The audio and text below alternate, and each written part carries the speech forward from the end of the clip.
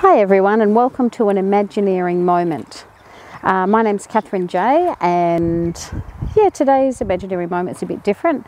We've just finished doing a table talk for our F7 Building Blocks to Freedom YouTube channel, and it's just a bit of an interesting day. There's myself with, obviously a lot of other people I know who have been praying for the elections. So just yesterday we had local elections in Perth, as well as I think it was state elections in the ACT, or perhaps I think it was state elections in the ACT. It may have been Canberra, but also New Zealand, the New Zealand elections. So it's been a big time, and one of the main reasons that we got involved in praying for politicians, praying for elections, is that there's been just a move of shutting down, my base beliefs are freedom of religion, freedom of worship, freedom of enterprise. So for example, when people are making money, when people are able to have businesses, they're able to employ people. So when people are employed, they have money to spend, they have choices, they can choose, okay, do I want a Samsung, do I want an iPhone, or do I have to use some other sort of phone? And when people have freedom of religion, they can say, okay, well, I don't like that church, or I don't even want to go to church, or maybe I want to go to a temple, or whatever. But when you have freedom of religion, you can choose all of those things. And what was the other one? Freedom of speech. I'm a big believer in freedom of speech. So, but when you've got particular political parties that are trying to shut those down, an example of that at the moment is different countries. I'd say New Zealand has been one that they put through a law just recently that the Prime Minister, as well as one other person, they can shut down someone's Facebook page if they don't like it. That they don't even really have to have a reason. So, I mean, that's absolute power. So, and it's not, even if you think the world of Jacinta Ardern, I don't think that's wise for any politician or any one person to have that amount of power.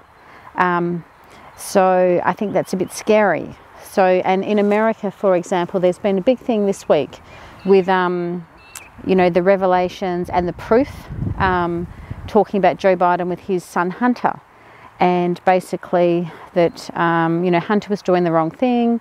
There was a prosecutor going after him, and then Joe Biden said, okay, well, if you don't sack the prosecutor, we're going to hold back $1 billion or whatever it was. You can go in, look it up, find the details.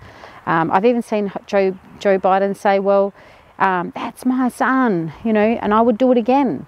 It was in the New York Post this week. But then it was, if anybody posted it on, I think it was Facebook and Twitter and all these different ones, that they were shut down, that they had their accounts shut down. Even the press secretary of the White House had her account shut down on Twitter this week. It's just crazy.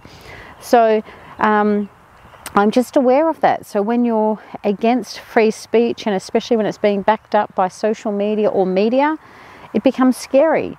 So I might not approve of what people say, but I believe that we need to have the opportunity to say it, as long as it's not illegal. If it's illegal, if it's saying, okay, let's go out and hurt this person or kill this person, okay, that shouldn't be allowed, absolutely.